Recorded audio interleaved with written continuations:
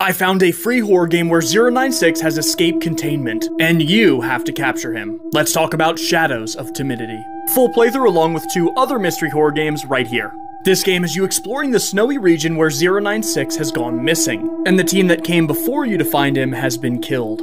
During your journey, you find notes about the kinds of experiments they were performing on SCP-096, like this one where they tried to grant it sentience. Another experiment involved putting 682 in the same room as 096. This left 096 wounded, and 682 with 85% of its body mass missing. Finding these experimental notes and images does not change anything, however, as you still have to find SCP-096. After finding him though, you quickly realize that capture will likely be impossible.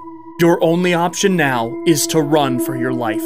Maybe these dangerous experiments were why it escaped in the first place.